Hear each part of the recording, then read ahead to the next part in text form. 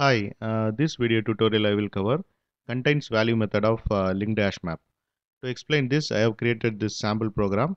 First, I will run this program, then I will explain.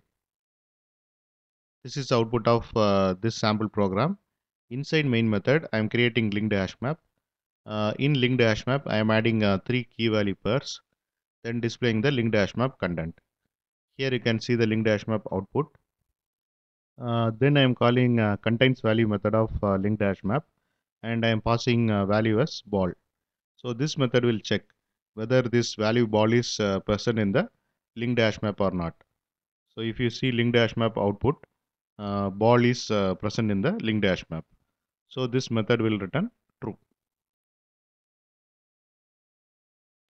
Then again I am calling ContainsValue method of LinkedHashMap, and this time I am passing value as dog. So this method will check whether value dog is present in the LinkedHashMap or not. So if you see dog is not present in the LinkedHashMap. So this method will return false. And this is about contains value method of LinkedHashMap. And thanks for watching.